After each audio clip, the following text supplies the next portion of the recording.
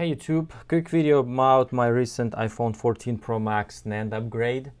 I had 128 NAND and I wanted to up the memory a little bit, so I had the donor board with 256 gigs. I swapped it out without doing anything, just basically took the NAND 256 from the donor board, put on mine, restored it, and I had weird static or something on the screen, looked like the screen was dirty.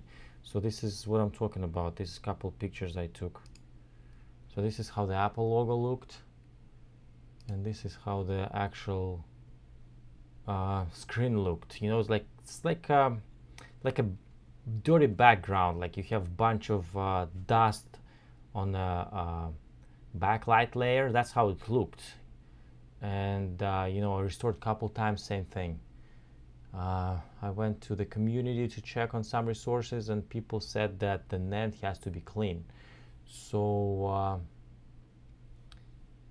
what I did is I took out my NAND. So this is the 256 in question right now, and as you can see, there's nothing like that right now. Everything looks pretty good. There's nothing wrong with the screen. So this is what needs to be done in order to eliminate this issue if you're doing the NAND upgrade. As you can see, this is my old NAND 128 BGA 315. Okay, and this is the new NAND, the 256 right now.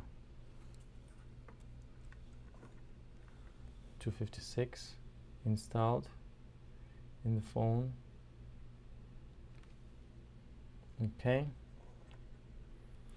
and this is what needs to happen in order for you not to have this kind of crazy static on the screen. So before you do an upgrade, you have to have a JC programmer. So it's either JC V1S Pro with the BGA 315 adapter, this is what I have, or JCP15, they'll do too. So this is my old NAND, obviously, so I'm inserting that. I did not detect it properly. Let me repeat. Now it's good.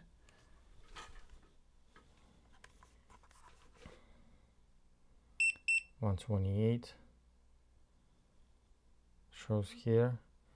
So what needs to happen, you need to erase it completely before you install it in the phone. So obviously this is my old NAND, but that's what you need to do with the new NAND you're going to be putting on your phone.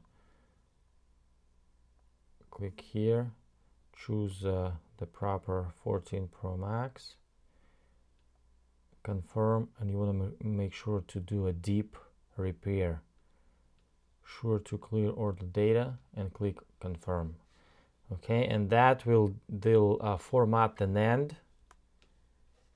and should, you know, take care of the issue. I also did, you know, to be sure what the step I did, I'm not, you know, I think the complete NAND format will do it, but I also did the clear, I also did everything, initialize, right, also did the write, you know. So after I did this stuff, I went to repair, chose that was my last step. Pro Max, continue, deep, confirm. So now it's non-formatting. So after this format of the NAND, I installed back the 256 NAND. After I formatted that 256 the way I did on this one, my screen is clear now. So this is what needs to happen basically if you're upgrading your NAND the proper way. Otherwise, I mean, I mentioned it right away, there's something wrong with the screen, and I put that screen on a different 14 Pro Max, and the screen was clear, no issues. Just on the iPhone, I did the NAND upgrade. I did some more stuff to it, so I was thinking, I was not thinking it's a NAND originally, because I actually was separating the board and repairing some pads on it, so I didn't really think it's a NAND. But with the help of the community, I was able to find that information. So just sharing with you, if you have this issue, make sure to clean your NAND, otherwise it will spoil your LCD. Thank you very much for watching. If you have liked my videos, please subscribe, hit that thumbs up button. It really helps to grow my channel. And thank you very much, and have a lovely day, guys. Bye.